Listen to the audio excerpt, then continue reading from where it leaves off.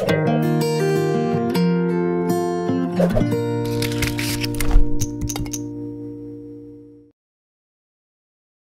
the previous episode, we drastically improved the performance and usability of the application. It no longer takes several seconds for the application to become responsive.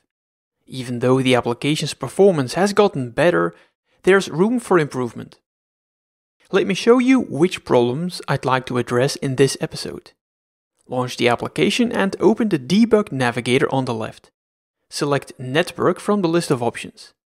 This shows us a summary of the application's network activity.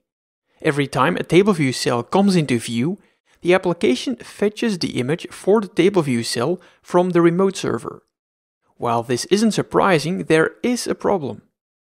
If we scroll the table view up and down a few times, we notice that the application continues to fetch images from the remote server. While this may not seem surprising, it should set off an alarm bell.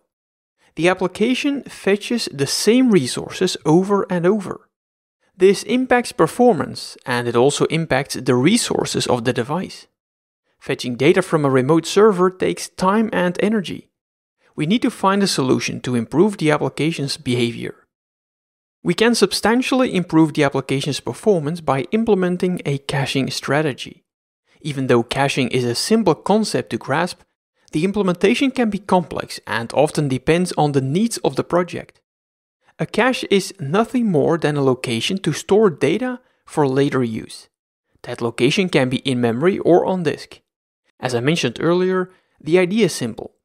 When the application requests the data for a particular resource, such as an image, the application stores a copy of that data in a store for later use. The data is cached. If the application needs the same resource at a later point in time, it first checks if the store has the data the application is requesting. If it does, the resource is served from the store, saving a round trip to the server. The concept is simple, but there's much more to it. Deciding when a resource should be served from cache is an important consideration. That decision directly affects the efficiency of the cache. A cache should have a certain size and the data it stores should expire at some point to make sure the application doesn't show the user stale data that is no longer relevant. We won't cover the nitty-gritty details of caching in this episode. The focus of this episode is improving the performance by implementing a caching strategy. The first change we make has nothing to do with caching. We need to change the approach we take to fetch the data for the images the application displays. The current implementation is very basic. We initialize a data instance by invoking the init contents of options initializer of the data struct. That's an easy solution, but it's an API you don't want to use if you're working with remote resources. It isn't possible to cancel the underlying request that fetches the data, and this becomes a problem if you use the API in combination with a table or collection view. If a table or collection view cell is about to be reused and the data is still being fetched from the remote server, we want the ability to cancel the operation. The API of the data struct doesn't offer this ability. The URL session API is a much better choice and it isn't difficult to implement. Open image_tableview_cell.swift and define a private variable property data task of type optional URL session data task. We ask the shared URL session instance for a data task by invoking data task with completion handler. The first argument is the URL for the request. The second argument, a closure, is invoked when the request completes, successfully or unsuccessfully. The closure defines three parameters: an optional data instance, an optional URL response instance, and an optional error instance. We're only interested in the data instance. We safely unwrap the data instance and use it to create a UI image instance. That should look familiar. We update the image property of the image view on the main thread using Grand Central Dispatch. Because we store a reference to the data task in the data task property of the image table view cell instance, we need to weakly reference self in the closure. We don't want to create a strong reference cycle. We use a capture list to accomplish that. To initiate the request, we invoke resume on the URL session data task instance. Developers new to the URL session API often overlook this step. Last but not least, we store a reference to the data task in the data task property of the image table view cell class. Why we keep a reference to the data task becomes clear in a moment. The images the application fetches from the remote server are quite large, and if you scroll the table view, the application doesn't have the time to fetch each image in time to display it. This isn't a problem, but it's something we need to keep in mind. If a table view cell is about to be reused, we need to cancel the request if it hasn't completed. That is why we keep a reference to the data task. In prepare for reuse, we invoke cancel on the URL session data task instance.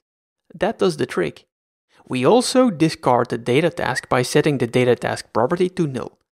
This isn't strictly necessary, but it's a good habit to clean up objects you no longer need. This is the first performance improvement, and I'm sure you agree that it wasn't that hard to implement. Let's now focus on caching. Let's implement a caching strategy to further improve the application's performance. Open images_viewcontroller.swift. We won't use the shared URL session instance for fetching the data for the images. Define a private, lazy variable property session of type URL session. To create a URL session instance, we need a URL session configuration object. As the name implies, it configures the URL session instance. We create a default session configuration by invoking the default class method. We define the request cache policy by setting the request cache policy property of the URL session configuration instance to return cache data else load. The caching strategy we choose for is simple. If a cached response is available for the request, the cached response is used. If no cached response is available for the request, the data is fetched from the remote server. This is a simple caching strategy that works well for static resources such as images. We initialize a URL session instance using the URL session configuration instance. It's the URL session configuration object that defines the behavior of the URL session instance. We pass the URL session instance to the image table view cell as an argument of the configure method. Open image_tableview_cell.swift and navigate to the configure method. We define a third parameter, session of type URL session. The image table view cell instance uses the URL session object to create the data task. Revisit images_viewcontroller.swift and update the configure method of the image table view cell instance in the table view self_row add method. Remove the application from the device or simulator. Build and run the application. It should take a few seconds for the images to load. Open the debug navigator on the left and select network. The network activity doesn't appear to improve over time. Something's not right. Remember that the images the application fetches from the remote server are quite large. Most of the images are well over 1 MB in size. The default cache size, however, isn't quite that large. We need to increase the cache size, and that's easy to do. Open images_viewcontroller.swift and navigate to the session property we defined earlier. We can configure the cache of the URL session instance through the URL session configuration instance by setting its URL cache property. A default URL session configuration uses the shared URL cache object, which we can access through the shared class method of the URL cache class. Let's print the value of the memory capacity property to find out what the size of the in-memory cache is. The size of the in-memory cache is only 0.5 MB. That isn't enough for the application's needs. You shouldn't make the size of the cache too large, but let's increase it to 0.5 GB to resolve the issue we're having. Remove the application from the device or simulator. Build and run the application one more time and open the debug navigator on the left. The network activity of the application displays a few spikes when the application is launched, but the application doesn't perform any requests once the requests for the images are cached. That's the performance improvement we were looking for. Even though we have significantly improved the performance of the application, there is still room for improvement. Scrolling the table view still doesn't feel quite right. Every time an image is loaded from cache and displayed to the user, scrolling performance is affected. As I mentioned earlier, the images the application downloads are quite large, and that isn't something the client can change. But there's a workaround that can improve the application's performance. The size of the UI image instance is something we can change by resizing the image that is used to populate the table view cells. That should improve the rendering performance of the image view. Create a new group, extensions, and add a Swift file to it. Name the file uimage.swift. Replace the import statement for Foundation with an import statement for UIKit and create an extension for the UI image class. We define an instance method, resizedImageWidth, that accepts a CG size instance. The return type of the instance method is optional UI image. The implementation isn't important for the rest of the discussion. The idea is simple. We create a graphics context with a size that is passed as an argument. We draw the image in the graphics context and create a UI image instance by invoking UI graphics getImage from current image context. This function creates a UI image instance based on the contents of the current graphics context. We clean up the graphics context and return the resized image. The return type of the instance method is of an optional type because the return type of UI graphics getImage from current image context is of type optional UI image. With the helper method in place, revisit image_tableviewCell.swift. We resize the image the application fetches from the remote server and use the UI image instance to populate the thumbnail image view of the table view cell. Launch the application and scroll the table view. Loading the images isn't faster, but the scrolling performance of the application has improved substantially. Scrolling the table view is smooth and no longer stutters. Resizing the images takes place on a background thread, while rendering the images is performed on the main thread. Because we're aiming for perfection, we need to fix a minor issue. The activity indicator view stops animating the moment a table view cell is reused. This is easy to fix.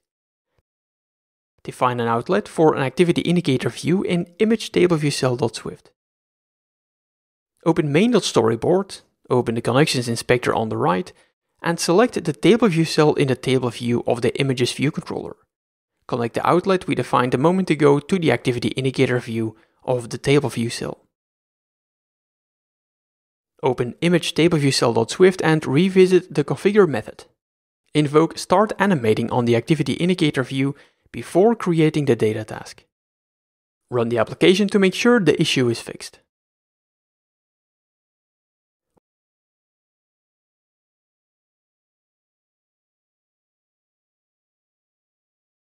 We explicitly created a URL session instance in the images view controller class. This isn't necessary. We could have used the shared URL session object the URL session API exposes. By explicitly creating a URL session instance, you see that no magic takes place under the hood. Increasing the cache size was necessary to make everything work. The images the application downloads from the remote server are quite large and the default cache size is too small.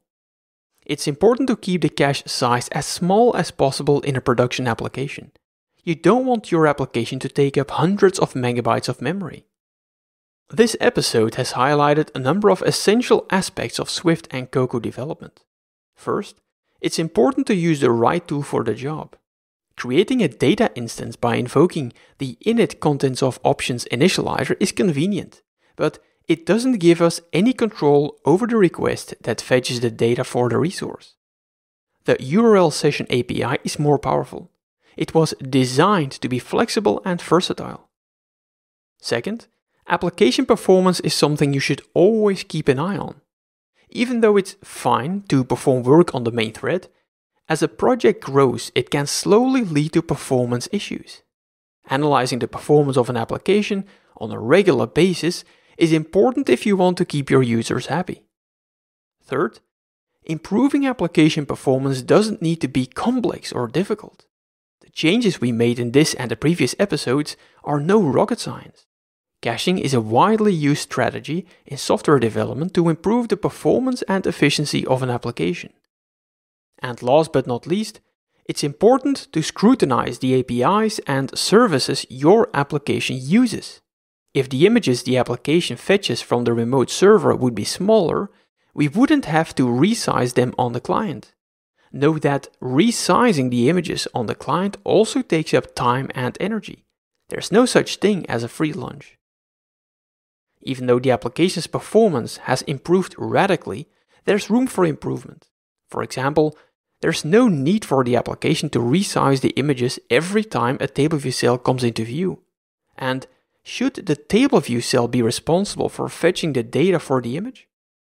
Remember that a TableView cell is a view, and a view should be dumb. It shouldn't be concerned with networking. There's always room for improvement. We stop here, but feel free to explore solutions to remedy these issues.